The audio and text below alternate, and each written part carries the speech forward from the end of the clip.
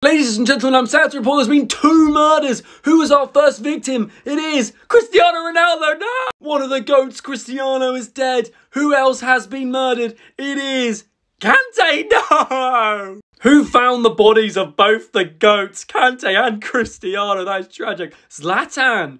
Ooh, dodgy. Who's our detective on the case? Who's going to work out who killed Cristiano and Kante? It is Cristiano. I mean, he's different gravy.